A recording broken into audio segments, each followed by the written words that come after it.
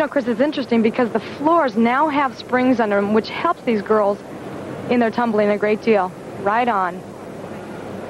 We'll have her mark in a moment, but first we've got to move quickly. The uneven bars. Olga Mostepanova of the Soviet Union. A 10 for Sambo here in Budapest, putting her into the lead. You can't beat that. Here's another gymnast with great possibilities, good depth on the Russian team, and this is the gymnast that's going to be hard to beat in 1984. Stalter's now, giant swing, getting ready for a dismount. Front with a half twist, way above the bar. Very nice. This 15-year-old needing a 9.